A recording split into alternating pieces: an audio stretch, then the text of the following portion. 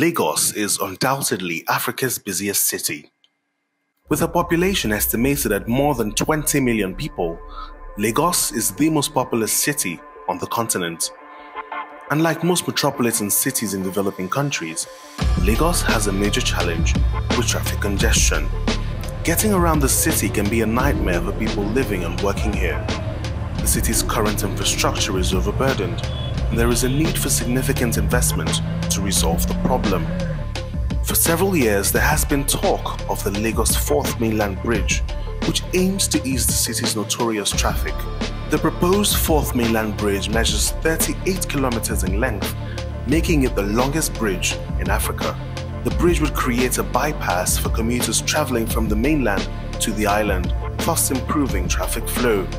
This would reduce the number of vehicles using the Eko and Kata bridges, which currently link the mainland to the island, leading to significant time savings for commuters. Where a journey would take normally like 30 minutes, you now end up taking like 6 hours. First, some are going to the left, some are going to the right. There's usually hell of traffic. The bridge could also lead to an increase in business opportunities and urban development around the areas where the bridge is located, boosting the city's economic growth. The Fourth Mainland Bridge would also create new transport routes, making it easier to get to previously hard-to-reach destinations. This may help increase mobility, access to education, and work opportunities. While the proposed Fourth Mainland Bridge project is massive and necessary, it could also generate negative impacts. There is a concern about the possible displacement of residents and communities where the bridge is expected to be constructed. While there may be some temporary inconvenience during construction, Lagos residents stand to gain the most from the proposed Fourth Mainland Bridge. The construction of the bridge could also considerably affect the real estate markets, particularly in the Ajah area. At the moment, Ajah is one of the fastest growing areas in Lagos, and the real estate market has been on an upward trajectory for several years. Ajah has also become popular among middle-class earners looking to buy property. The area is relatively affordable compared to the neighboring Lekki district, and real estate developers have responded to the growing demand by building affordable housing estates in Ajah.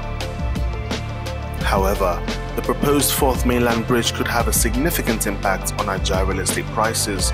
It promises to make Ajah more accessible, driving up commercial activities, so much so that some experts predict that Ajah could become another business district similar to Victoria Island.